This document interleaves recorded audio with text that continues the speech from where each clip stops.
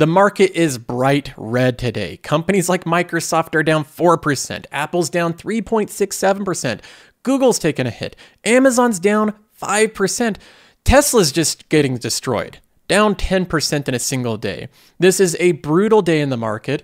We have investors that are outright scared, and this is closing up the year of already a terrible year. Now, in times of fear, when investors are running for the exit and the market continues to trade down, I think that gives opportunities. And in this video, I plan to highlight 5 companies that I think will do well next year. These are companies in my portfolio that I'm particularly bullish on, that I have been buying, and I'm going to explain the reason that I continue to buy these companies. So we have a lot to get into in this video. I'm going to be giving a recap of what's happened over the past year, my portfolio's performance, and the companies that I think will do the best next year. We have a lot to jump into. Before we get started with it, I have to give a quick shout out for today's sponsor of the video, which is M1 Finance. I started using M1 Finance literally 5 years ago, back in 2017. I uploaded my first YouTube video in 2019. So I've been using this platform for years, even before ever doing YouTube. The reason that I've been using M1 Finance for so long is because I love their products. M1 Finance offers an ecosystem of tools to manage your wealth. We have M1 Invest here, which I use for my dividend growth portfolio. And M1 Invest is an SEC regulated, US-based member of FINRA and SIPC brokerage. M1 also allows you to use margin, and their margin rate is one of the lowest in the industry. I'm able to borrow over $140,000 based off my passive income portfolio. M1 also has a checking account where I keep my emergency savings. And coming early next year, M1 Finance is offering a high yield savings account with a 4.5% annual percentage yield available to M1 Plus members. And the best part is both the checking account and the saving account are FDIC insured. So if you haven't already, try out M1 Finance right now. They're offering both rewards for new signups and transfers of accounts based on the amount that you're transferring. If you're interested in using M1 Finance, sign up using the link in the description below. Now, before we jump into those 5 companies, I want to do a quick portfolio update of what's happened over the past year. 2022 has been a brutal year for investors. And year to date, the S&P 500 is down 20.7%. It looks like we're going to be closing out the year in the red, and heavily in the red at that, unless we have some incredible rally. But I don't think that's going to happen. I think we're going to close out the year next to 20% down. Now, if I switch over to year to date, my portfolio is down 15.9%.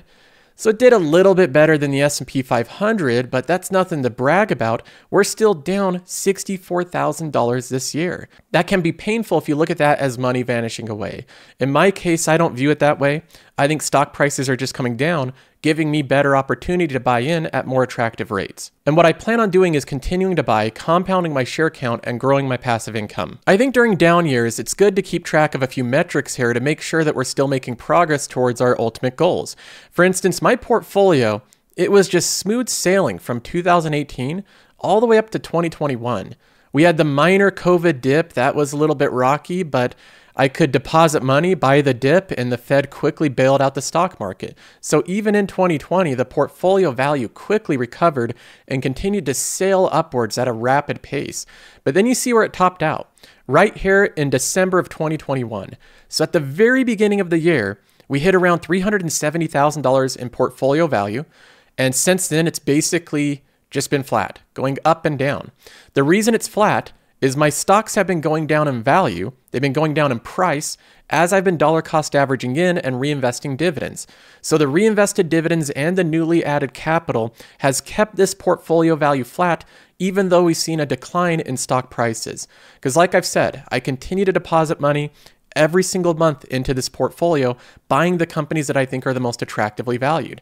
So basically right now, the portfolio is almost at the exact spot that we started, as if we've made zero progress. And this can, in some cases, give you the wrong impression that you have made zero progress. That's not really the case. Consider a few things here. Even though my portfolio value is flat from last year to this year, this is the amount of change in dividends that I've earned. I went from $5,456 in dividends in 2021 to now, so far year to date, $7,105 in dividends. That is a 30% increase in the amount of passive income that I've grown. How does that take place, even though the portfolio value is flat? I've compounded my share count.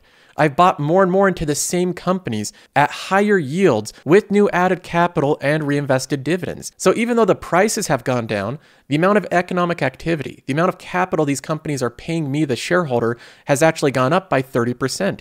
That is a significant increase in the amount of income that I have. Think about that if you relate it to your job.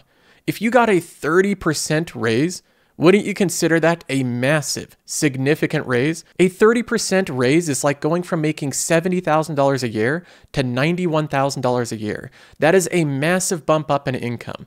In this case, it's from $5,400 to $7,100. And that doesn't even factor in all the dividends this year. I still have dividends in the pipeline. I have $188 that's going to be paid from Texas Roadhouse. Nike's going to pay me $37, and then Union Pacific's going to round out the year with a $63 dividend. So this will actually be up closer to 35%. That is a huge increase. So even if the portfolio trades around flat for the next year in 2023, in some ways that can be looked at as a huge advantage. That means that people are becoming bearish. They're selling out of stocks, they're pushing down the prices, which pushes up the current yield. And it makes it so I can grow my equity in these companies faster. The dividends will have higher yields and the buybacks will be more effective. So you might flip over to the year-to-date performance and see the big red numbers of being down 10, 15, 20, or even 30% if you're in the S&P 500, and that can cause a heavy feeling of regret and discouragement. But I don't think that should be the case. If you're looking at stocks as future cash flows, the lower the price you can buy into these companies, the better your future expected return is, and the more of the company you actually own, the more of the economic power.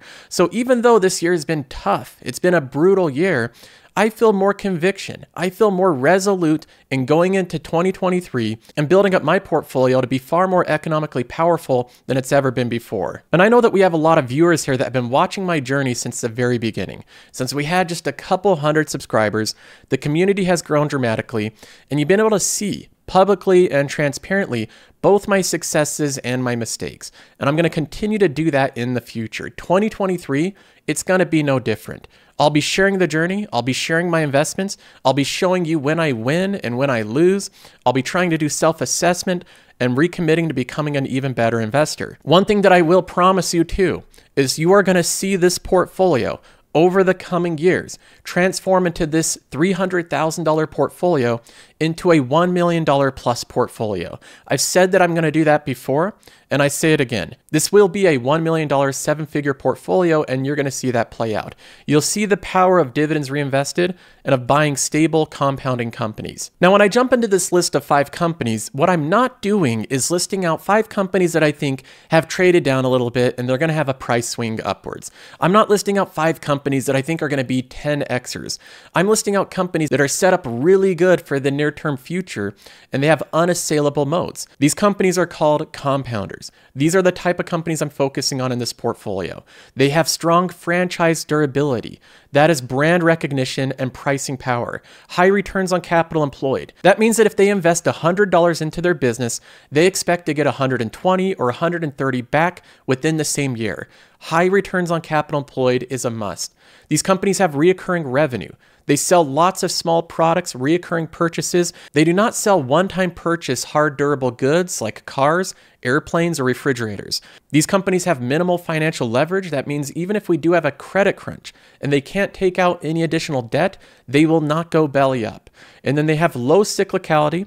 I don't like highly volatile companies. And then finally, they return capital back to the shareholder by both paying a growing dividend and typically doing buybacks as well. Compounders are what we're looking for, and we're looking for the best compounders selling at the best price. So let's go through the list here. I have a number of compounders in my portfolio, but I outlined the top 5 that I think are the best suited for next year. The first one is Union Pacific. Union Pacific is one of the Class 1 behemoth railroad companies, and it is a clear monopoly. It is basically what's considered a monopoly shared, like an oligopoly. If we look up Union Pacific using Qualtrim, we get a bunch of data about the fundamentals of this company. Now, Qualtrim is a website that I created. It's part of the Patreon membership. If you want to try this out for free, I'll leave a link in the description of this video. But what we can do is first look at a couple key metrics of Union Pacific. The stock, first of all, is trading at a relatively reasonable valuation. I would say it's even cheap. It's at an 18 forward PE ratio. Could it go lower? Of course, it could contract a little bit, but overall, that's a pretty low yield. I think the company's undervalued based on a PE ratio. Even better, when we look at the free cash flow yield, with compounders, the range that we're targeting is around 4 to 5%. That's a really strong yield for a company, especially when the company has a true free cash flow yield and isn't bumping that up by paying all their employees with stock-based compensation. A 4.6% free cash flow yield is really good. And part of that is because the company has sold off a little bit this year. It's down 16%. So we have pretty attractive valuation metrics here. But let's go ahead and look at the overall business. This is really what discourages a lot of investors from jumping into Union Pacific. They see that the revenue's flattened out a little bit. It might grow 1 to 3% per year on average, and that's a little bit discouraging. But at the Joseph Carlson Show, we know that revenue does not pay you dividends. Revenue doesn't do buybacks. Profitability does. Union Pacific has been growing its free cash flows dramatically over the past decade by doing efficiency improvements in the way that they run their railway. So basically, even though they have the same pool of revenue, they're keeping more of that revenue every single year by doing efficiency improvements. So we can see that this is a great example of a company where the revenue is completely flat, but the cash flows have gone up on average 8.8% per year. That's a pretty dramatic increase in cash flows. 2008, they're earning $900 million. Last year, they earned $6.1 billion. Really cool to see that from Union Pacific. Then if we flip over and we factor in stock-based compensation to see how much they're paying their employees in stock and see how much they're diluting us, there's basically nothing, which means that basically all of this cash flow is money that can be returned back to the shareholder. It is undiluted free cash flow. And that means that this free cash flow yield is a true 4.6% free cash flow yield. Now moving on to other profitability metrics, we have the net income. That looks good. It's going up moderately over the past decade. We have the earnings per share, likewise going up moderately over the past decade. Now if we switch over to quarterly and we look at the cash and debt profile of the company, this is something that also may scare off investors. The company carries a lot of debt if you just look at the total numbers. As of last quarter, they had $31.4 billion in debt, and they only had $1.3 billion in cash. So they have way more debt than cash. Last year, it generated $11.84 billion in EBITDA. So even though it has a staggering $30 billion in debt, they could really pay that debt down in like 3 years. That's not really over levered. Companies like Domino's, for example, have around twice the amount of leverage as Union Pacific. So even though that number is a little bit scary, in my opinion, I don't think it's anything to be concerned about. I think they can easily manage it. Next, we can look at how this company returns capital. We can look at the dividend growth of the company. The compound annual growth rate of the dividend is 14%. Much faster than the S&P 500. So Union Pacific is a much faster dividend grower than the average company in SPY. And they're not only returning capital through paying a dividend, they're also doing a ton of buybacks. Because like I said, the stock is pretty cheap. And when a stock is cheap, it makes sense for the executives to start buying back their own shares. That's what they've been doing over the past decade. Union Pacific trades at this sub 20 PE ratio, which allows them to buy back their own shares, eating away at 4% of the share count outstanding over the past decade. That is some heavy buybacks. That's around double the speed of share reduction than a company like Google. And then finally, the last thing that I like to look at here is the returns on capital employed. This is the metric that Terry Smith really focuses on. Warren Buffett has said it's the most important factor in how good a business is. This company has moderate to really good returns on capital employed. It's nothing like an Estee Lauder, it's nothing like a Domino's, but it's up there in the high 15s, 16s range over the past decade, and that's good enough. I think it has pretty decent returns on capital employed, especially for being an outright monopoly. So Union Pacific, in my opinion, is a company that I'm happy to be buying right now. I've been adding to it in the portfolio, buying it every single week. Anybody that's been following what I've been doing knows that I've been buying more and more into these railroads, and I'm happy to see them trade down. A lot of investors, again, would get discouraged if the companies are selling off. This is something I'm happy to see because Union Pacific and Canadian Pacific, these railways, they're going to be around for the next 20, 30, or 40 years at a minimum. So we have number 1, Union Pacific. Number 2, we have Microsoft. This company continues to trade down. I'm now over $5,000 in the red as we're going through the big tech sell-off. We have Apple trading down and Microsoft trading down, and this can create a good opportunity if you're wanting to own a high-quality compounder. We can take a look at Microsoft here. This company, again, is trading down for all different macroeconomic reasons. We have a note here from Qualtrim that shares of companies in the broader tech sector are trading down amid overall market weakness following better than expected US GDP and jobless claims data, which have added to the concerns of an overheating economy and tight labor market. Weakness in Micron following Q1 earnings has also put pressure on chip stocks. So there you have it. We have all this macroeconomic reasons of why this company is trading down. But most of these things are temporary. The Fed interest rates, the job data, that's all stuff that comes and goes. Microsoft is going to be around for another 10 years. So if we look past this macroeconomic headwind, this may create an interesting entry point.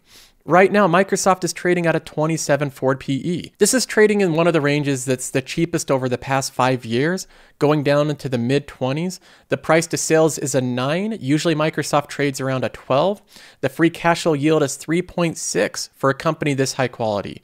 So all the metrics right now look attractive. Doesn't mean it can't go lower. It means they look attractive right now. And the company's down 27% year to date. So if we look at Microsoft, is this company a compounder? Does Microsoft have brand recognition and pricing power? Of course it does. Microsoft has immense brand recognition and pricing power. This is how they're able to bump up their revenue year after year. Does Microsoft have high returns on capital employed? The returns on capital employed of Microsoft are extremely high. In fact, you have to pay attention to the x-axis here. It bottoms out at 10%. That's already a very high low for a return on capital employed. Airlines, for example, basically never get up to this territory. Microsoft's low end is on the high end of major industries. And most of the time, Microsoft has returns on capital employed above 20%, even going up to 25 and 30%. They continue to climb upwards. Microsoft has, of course, recurring revenue. Around 80% of it is subscription revenue.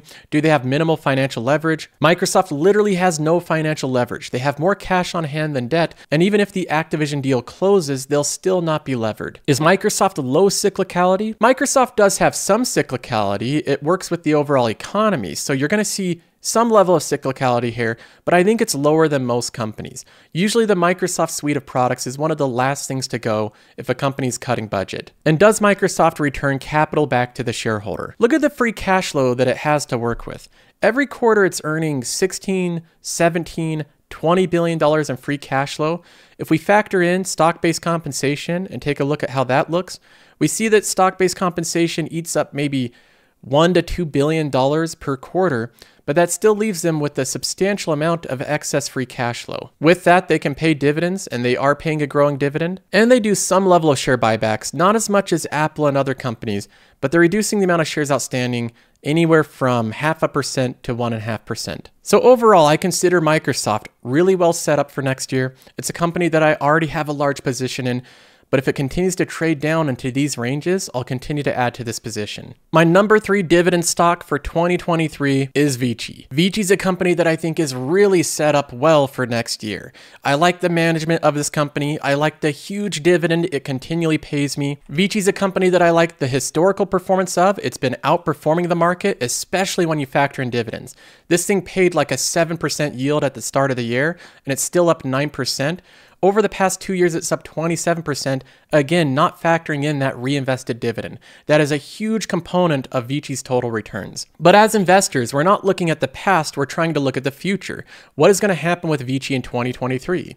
Well, first of all, let me just make a note here that Vici is not a true compounder. It's one of the few non-compounder companies in my portfolio.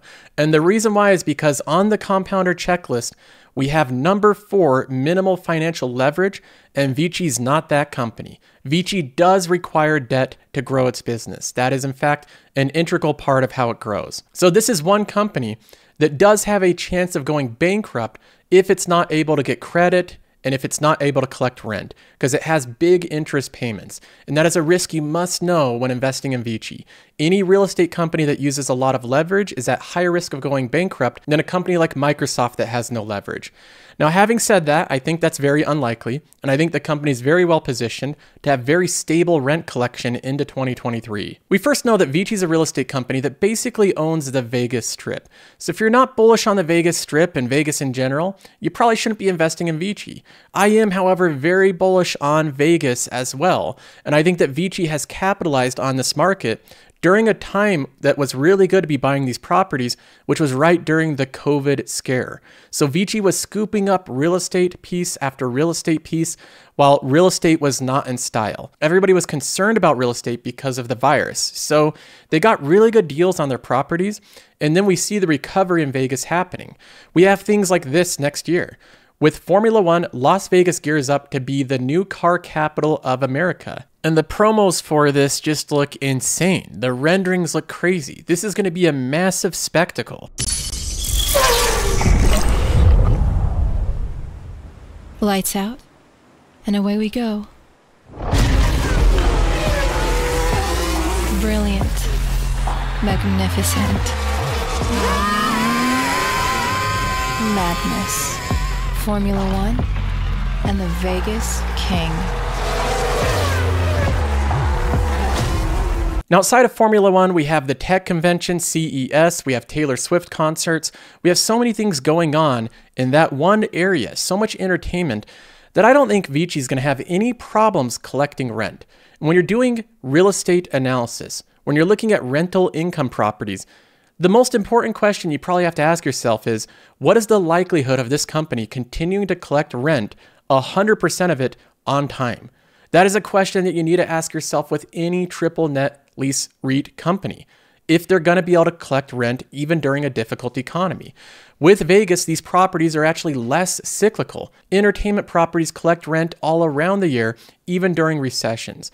So I see a very high likelihood of Vici continuing to collect 100% of rents next year, and that makes the yield a real yield. A 4.5% dividend yield starting right now. And then you look at the fact that they're also raising the dividend by 9% per year. So you have a 5% starting yield, a 9% dividend raise. That's overall a very attractive return just from payments alone, even when you don't consider capital appreciation.